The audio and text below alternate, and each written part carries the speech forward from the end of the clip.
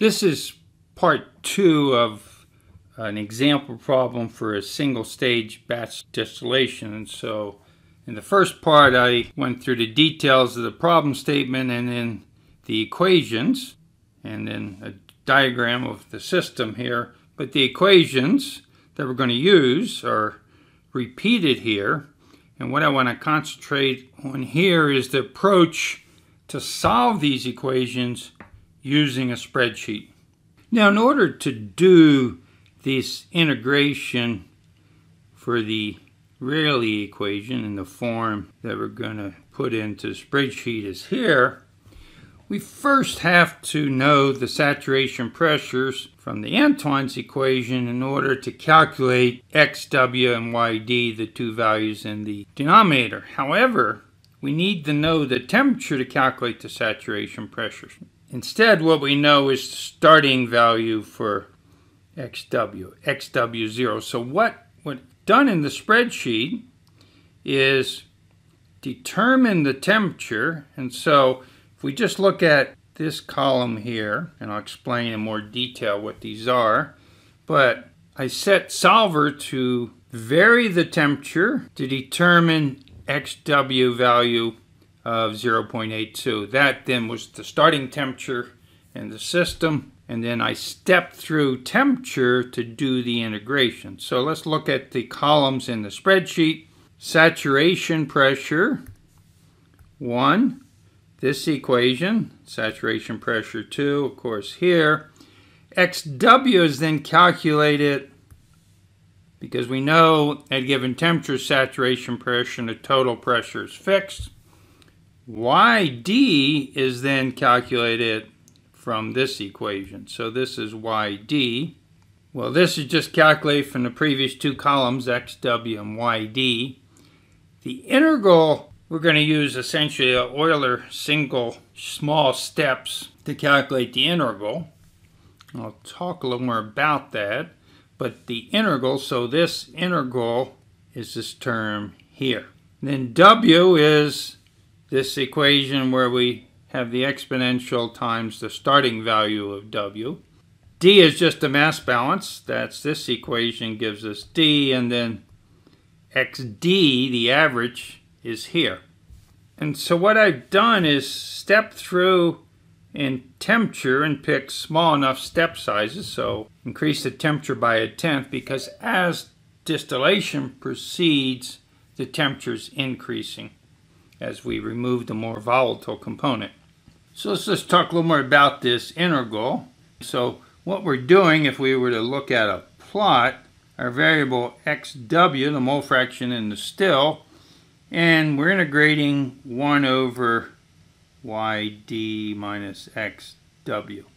So let's say the function looks something like this. We're starting at a high concentration, XW0, and essentially a small step, you can see XW decreased here for our first step. So we've decreased XW, and then we decreased again and again. And the step sizes in XW are not uniform because we're instead taking uniform step sizes in temperature to make this calculation easy. But we can calculate the area by this difference in XW between the steps, this difference here, for example, for the first one.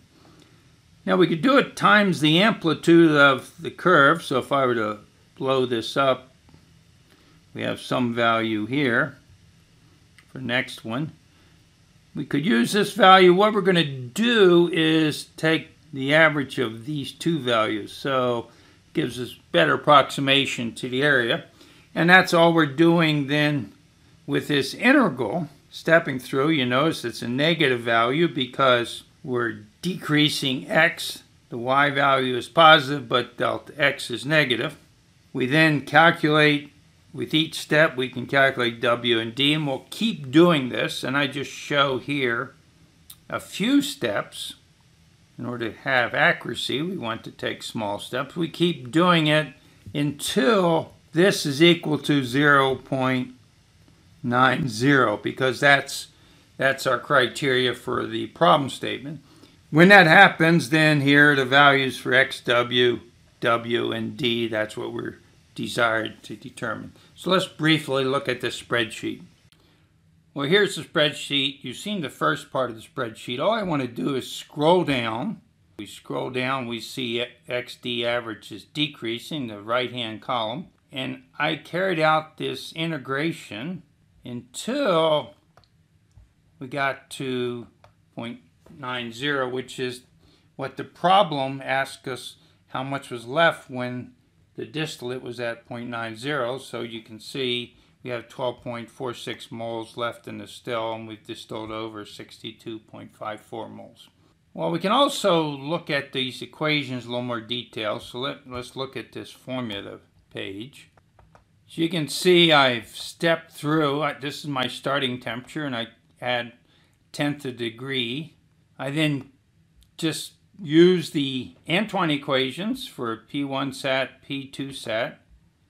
XW is the equation that results from Raoult's law, and likewise YD, Raoult's law.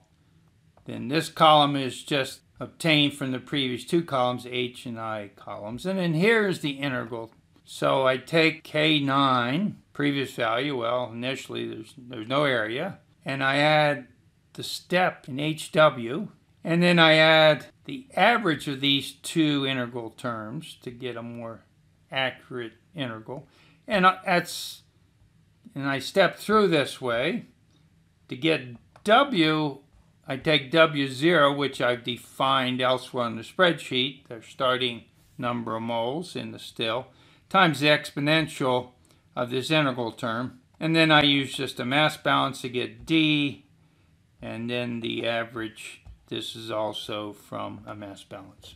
So spreadsheet, very efficient way to do this integration, and very quick to do the calculation.